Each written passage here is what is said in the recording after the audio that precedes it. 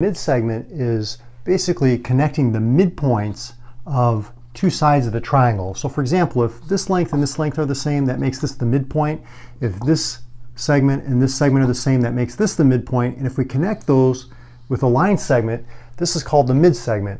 And the interesting properties of the midsegment are that it's going to be parallel to this third side, okay, to the base, and it's going to be half the length. Okay, so if this was 10, this would be 5. Okay, so that's the idea. So it's parallel and it's going to be half the length. Now, if you find the midpoint of this side right here, okay, such that these are the same, and you connect these two midpoints, this would be a midsegment, and it's going to be parallel to this base and half as long. And then same thing here, if you connect these two midpoints, this is a midsegment, it's going to be half of this base and parallel. Now, another interesting property that sometimes students overlook is that, because this length is half of the base, this segment, and this segment are all going to be the same length, okay?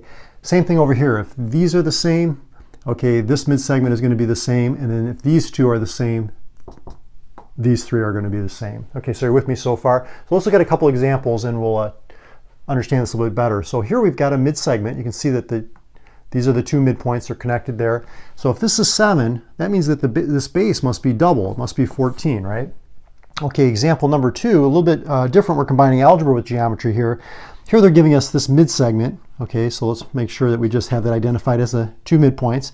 So how do we relate this quantity and this quantity? Well, we know that the midsegment is half the base. So if we want to make an equation, an easy way to do this is to double the midsegment and then set it equal to the base. So if we double x plus 4, then it will be equal to the base, which is 3x minus 6. So let's just distribute. We get 2x plus 8 equals 3x minus 6. Let's see, subtract 2x from both sides. So that gives us x minus 6 equals 8, and we're going to add 6 to both sides. Okay, so that gives us x equals 14, and we got it. So that's the idea. If you double the midsegment, then they're going to be the same length, and you can set it equal to the base. So I hope this helped you to understand how to work with the midsegment theorem better. Subscribe to the channel. Check out more math tutoring videos on Mario's Math Tutoring YouTube channel, and I look forward to helping you in the future videos. I'll talk to you soon.